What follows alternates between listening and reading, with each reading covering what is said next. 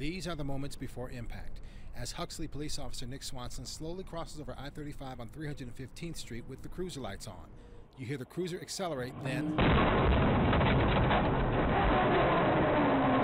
the cruiser is pushed across the overpass. The Dodge Dakota keeps going, coming to a stop in the ditch.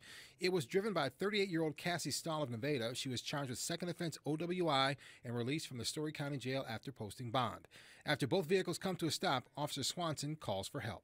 I've just been rear-ended by a vehicle. Huxley Reserve police officer since 2010, then called Huxley Police Chief Mark Pote.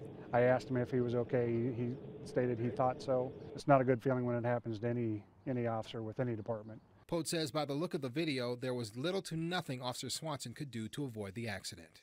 I don't believe so. In cases like that where you have impaired drivers, I mean, you know, everybody always says watch out for the other driver. Chief Pote says it appears Swanson was trying to get out of the way but could not. He says Officer Swanson is resting at home with shoulder and neck pain and is sore but otherwise doing as well as can be expected. He's thankful his officer is okay and thankful the in-car camera was recording. Those answer a lot of questions on a lot of different incidents for any agency.